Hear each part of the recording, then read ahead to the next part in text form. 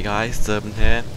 Today I'm gonna be I'm gonna make a review of Havilland DH-98 Mosquito, one of the most successful aircraft of World War II, especially for Britain. It's been a while since I've done a War Thunder video, so here it is, the DH-98 Mosquito. In War Thunder is the Mark 6. You have the Mark 6 and the Mark 18.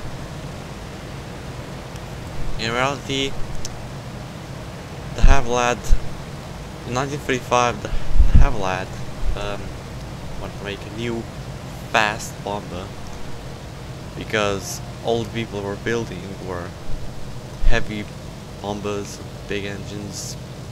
They were just big. Havilland wanted to make something small but capable of carrying bombs and being very fast. In 1935 he started to design the Havilland Mosquito, and a lot of people just didn't believe that this thing will fly because it was made out of wood, and the thing that was made out of well, steel and aluminium were engines, cockpit and landing gear. Everything else was wood. The Havilland wanted to make one thing only, to make it the fastest aircraft in the world, to intercept every single fighter and bomber that was in that time. Nobody really believed that this thing is going to be the fastest aircraft in the world, and especially that it's going to fly, because it was made out of wood and nobody believed that the wood is going to handle such high speed and pressure. But Havilland moved into, when the war started, he moved into the countryside, into, well, a family farm. He bought it. I don't know what he did, but he went to that building, some kind of a farm. He used barn as a hangar, and in the building he was designing the prototype of the Mosquito. In 1940 the prototype was done and he test flight it. The results were phenomenal. It was 20 miles an hour faster than the fastest aircraft in the world at that time. So the Mosquito was new fastest aircraft in the world, and it was capable of carrying those bombs. And it could carry 4,000 pound bomb load, but in this game it can only carry two 50 pound and two 500 pound. But hey, it's War Thunder. Whatever. Yeah. After he tested, a lot of people saw the capabilities and the speed of this aircraft. So a company, I don't know what the hell that company name was, but they said to the Havilland, make 150 to them and deliver it to me. So he did, he delivered it, and the results of this aircraft were just phenomenal. It's really historical aircraft. The Havilland believed that this thing is gonna do good, and it did good. It was mostly used for military operations, and people were just asking him how he's going to defend himself. I mean, he didn't have any defensive armaments of the aircraft, not like in War Thunder days, as 4 machine guns and 4 cannons. In reality, it had no defense at all. It only had well, 1,200 horses on each wing. Havilland said he doesn't need any defenses. His only defense will be speed. It was used to drop the bombs on the target and get the hell out of there as quickly as possible before the enemy fighters get up there and finish them off. Which they didn't, of course. German pilots were awarded, if a German pilot destroyed the Mosquito, it was awarded by destroying 2 aircraft instead of 1, because it was just so hard to destroy the Mosquito because of its superior speed. And in that time, the Mosquito really was superb aircraft.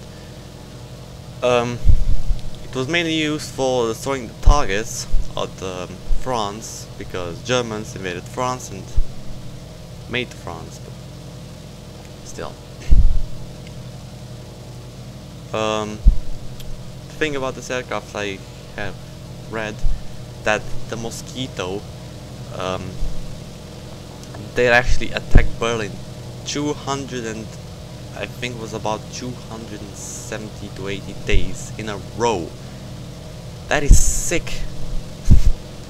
And they always did good. They bombed it, they went back, nothing destroyed it. But when the Germans developed a new secret weapon, it was just a jet, nobody would fly it. They attached a jet engine to some kind of an aircraft, they sent it to Britain, and it was destroyed there.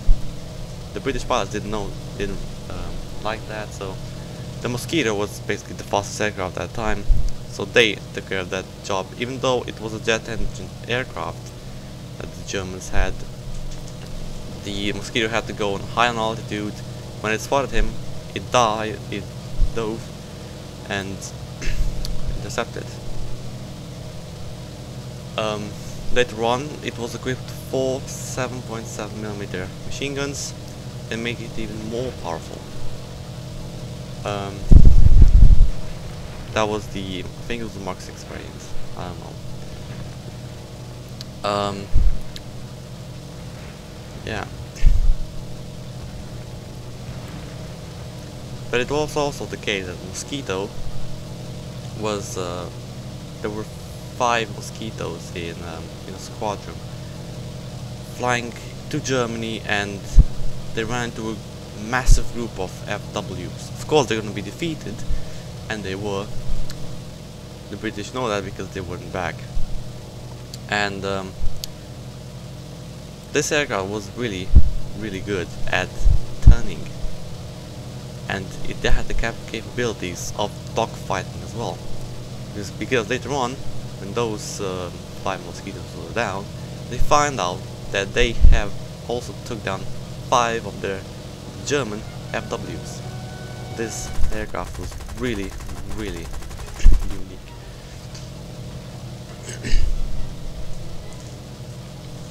It was almost the strongest weapon, but as you see, I'm firing the 7.7mm right now.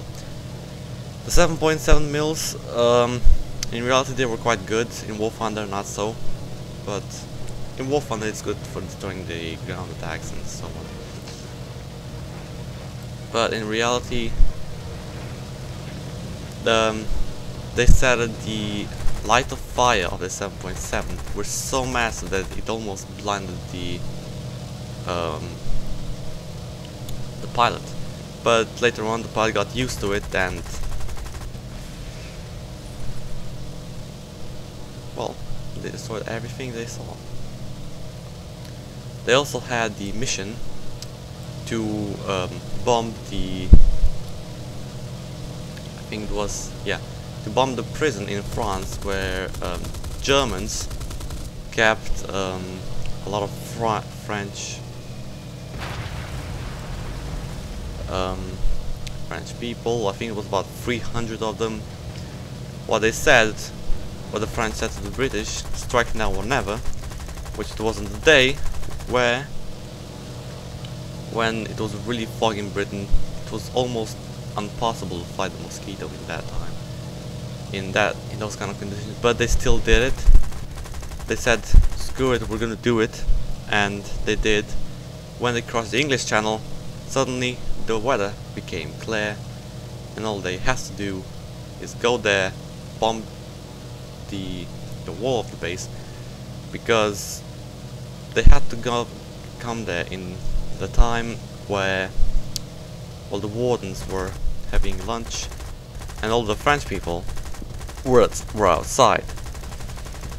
What they had to do was destroy the wall, and they could escape. So 5 of them flew to France. They destroyed the wall, and 280 people were rescued. 30 of them were killed by wardens when they realized that the mosquitoes attacked, but still 280, much better than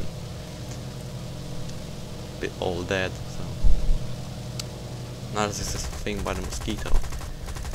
The mosquito was also fully operational in D-Day. It did amazingly in D-Day. So yeah, like I said, this thing was mainly designed for bombing. Later on it was designed as a fighter, as a heavy fighter of course, then as a fighter bomber, reconnaissance aircraft, spy aircraft. It had so many different roles. I think this is the aircraft that had the most roles in the history of aviation. So it really was an amazing aircraft to fly. Which is also what the Mosquito pilot said, it was really enjoyable to fly.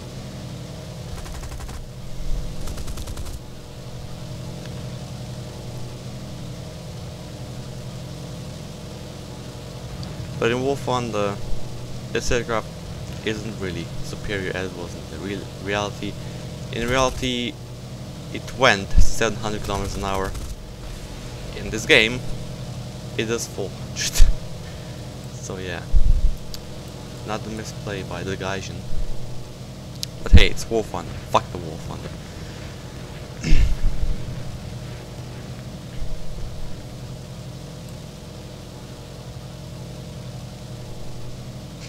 But in War Thunder, it can dogfight. It has 4 20mm cannons, as I'm firing them right now.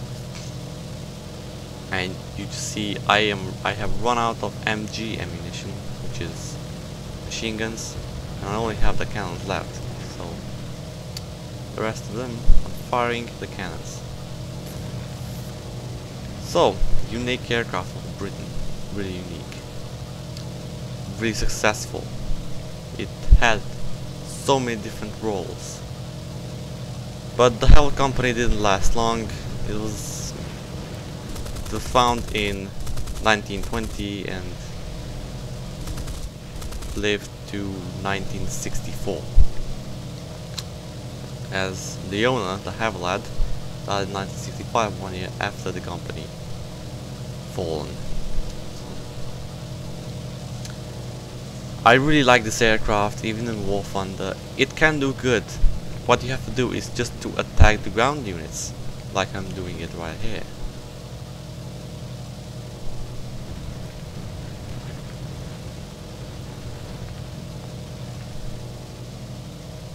Really superior aircraft. Havilland Mosquito. In War Thunder, it is my favorite twin-engine fighter bomber. In War Thunder, it is a fighter bomber variant, but you also have the Mark 18, which is also in reality. It was equipped with 4 7.7s and 1 57mm cannon, which was capable of destroying ships in reality. So, in reality, Mosquito really was a pain in the ass for Germans. It was a really successful aircraft for destroying everything. So, here you go. I have destroyed, I think it was 13 ground units. And have achieved the anthem match. Yeah, the glory days of the Mosquito didn't last long. It was produced from 1940 to 1950. But of course the Mosquito didn't last long as well.